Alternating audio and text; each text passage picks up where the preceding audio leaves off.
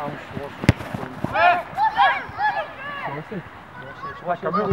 pick him out. Logan, hey. Ryan Rowe here from Youth Football Scotland. We're joined here by Kilmarnock's Community Club coach and the East Ayrshire Council representative here. So could you guys just introduce yourselves name-wise? Hi, my name's Paul MacDonald. I head the community programme at Kilmarnock Football Club and I'm the SFA Football Development Officer for East Ayrshire Council. I'm Craig Gallacher.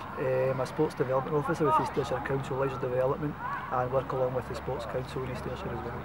Okay, so how did tonight's session come about then? I think tonight's session came about through the keenness of our manager, Kenny Shiels, who was desperate to get out into the community and help and assist with grassroots football in particular, because that's a background that he's known and has good knowledge of in areas that he's worked.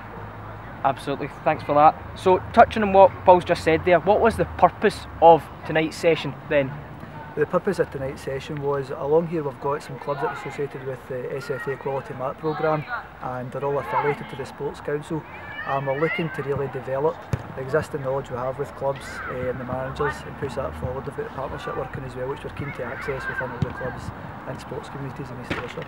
Thanks for that. So now we're going to talk about the benefits of what has been a great experience for everyone involved. What would you say would be the short-term benefits of tonight's session? I think the short-term benefits is developing the current knowledge of the managers that we've got, also working with the clubs, and as well as for our side, it gives us a way in with the clubs to help with their funding or any future processes they might need within to develop them.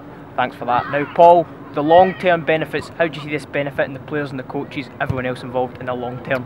I think firstly, a long-term benefit is the fact that we as a football club and the only senior club in the area are stress the chances of being in partnership with clubs. We're accessible for all of the local clubs. Kenny's keen to give up his time.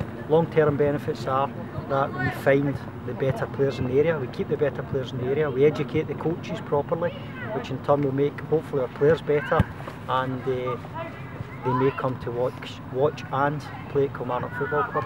Thanks for that, guys. Absolutely fantastic.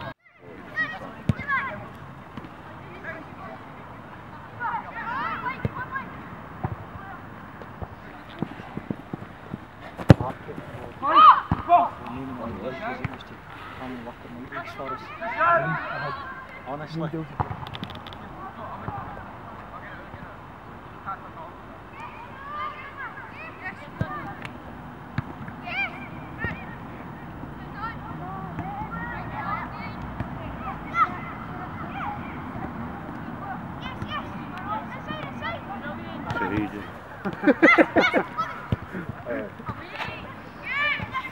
Get away.